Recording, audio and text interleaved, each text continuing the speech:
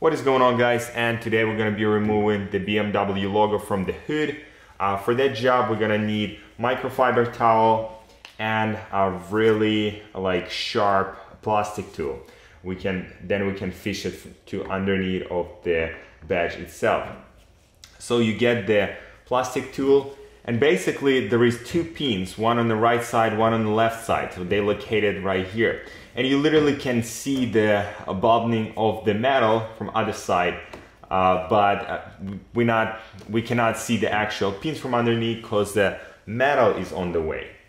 So simply what you do, either you use the duct tape and put a little bit of duct tape on the edge because it's really easy to scratch it.